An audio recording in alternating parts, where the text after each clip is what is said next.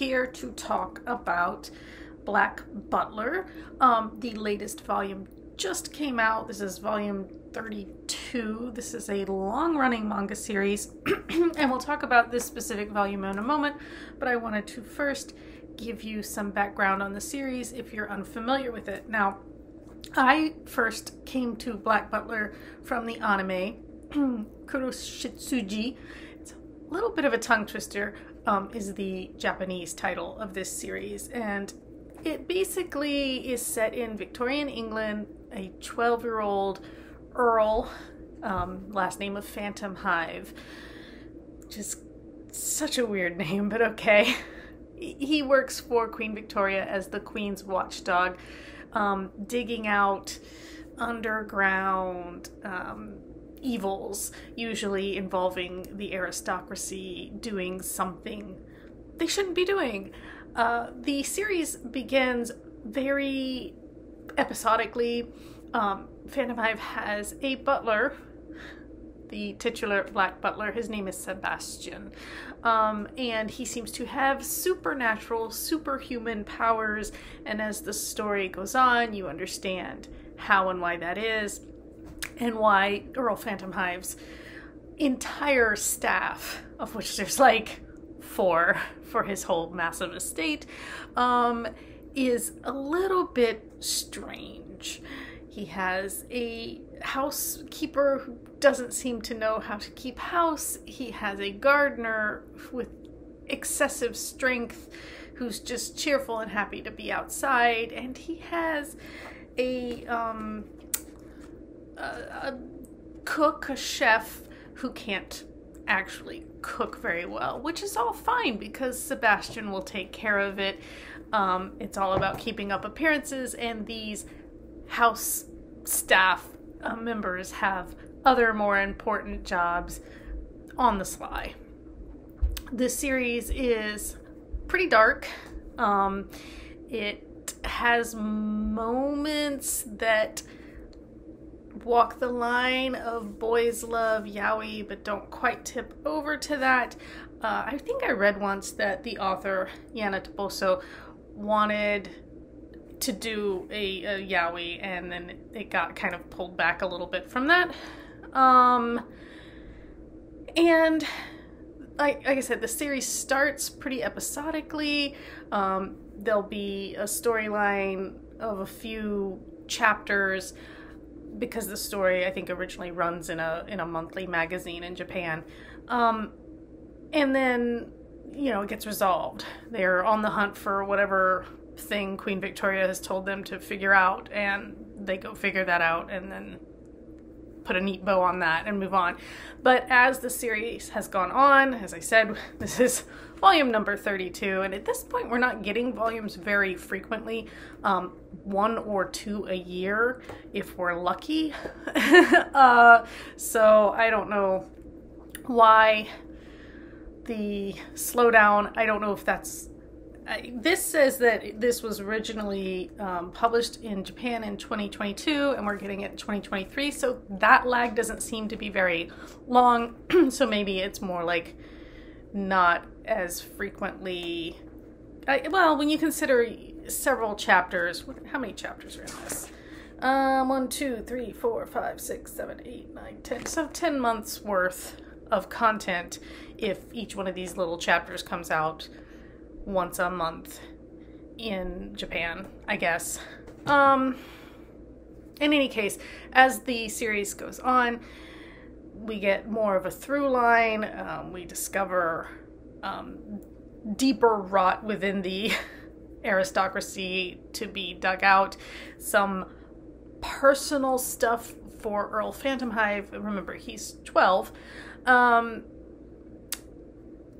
Gets brought to the fore, and you know, he has a lot of like personal issues to deal with, and it all gets kind of blended together. I'm being specifically very like vague because I don't want to spoil it for anybody who might want to pick it up. It's pretty entertaining. I've enjoyed it up until recently. The last few volumes I didn't love because they're kind of, first of all, because they're so infrequent, I pick up the newest one and I go, I don't even remember where I was. Where is this story again? I don't remember. There's a lot of characters to keep track of. There's a lot of stuff going on. You know, I've started losing some of the threads because of it, and because of the lack of frequency of being able to, you know, read it, like the lack of frequency of the volumes being released. I suppose I could go find the Japanese and translate it, which is what I used to do for a lot of manga that I enjoyed.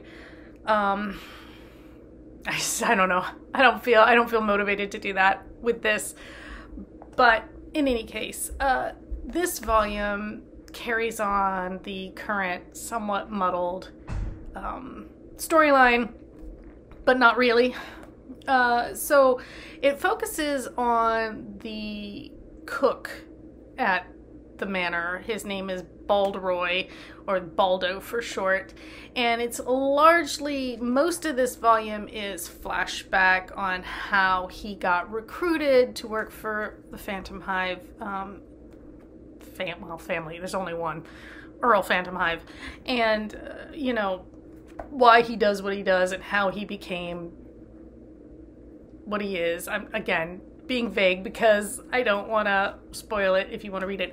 I actually really liked this volume more than recent ones because the current storyline for me just feels like it's kind of dragging out, and you know, I get that it's ambitious. There's, you know, basically each of the servants has been sent on a mission, and we're following each one as they complete their mission towards an ultimate like goal, right? An end game.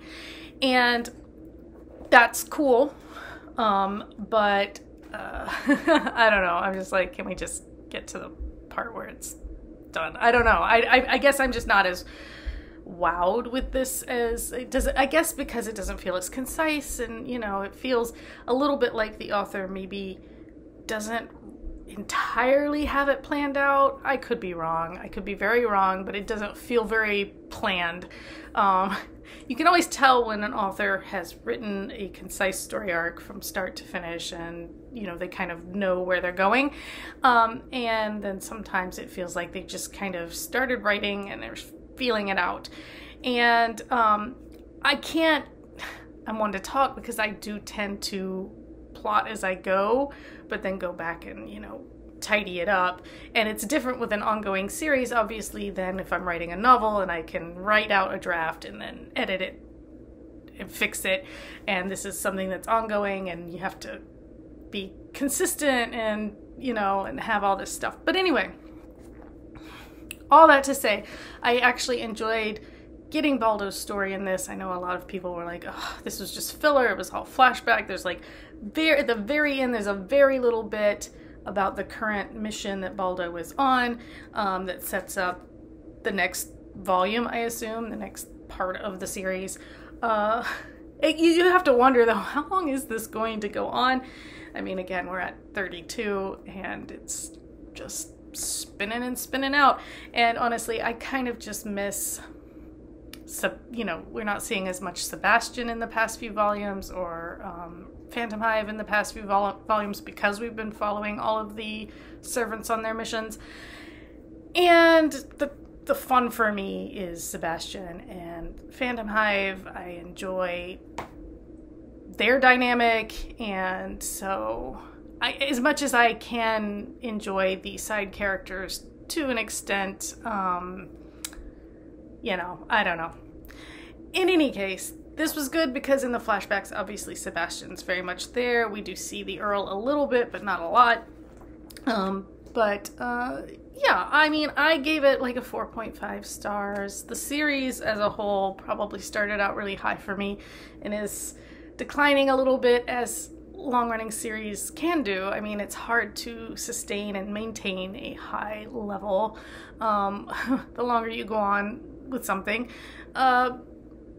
But, you know, I'd say overall, this is like, for me as a series, 3.5 star series.